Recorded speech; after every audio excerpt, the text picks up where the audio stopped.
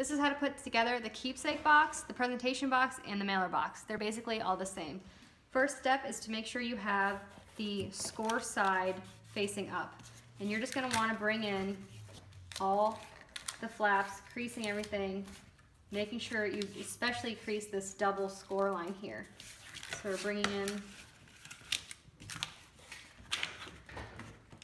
bending everything, getting it all ready to fold together.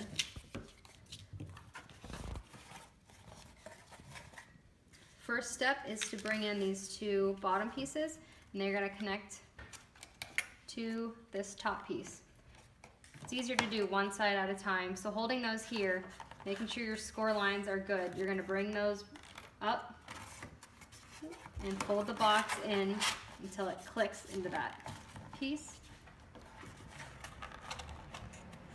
Same thing to the other side, folding these two tabs in, bringing the side up and folding in.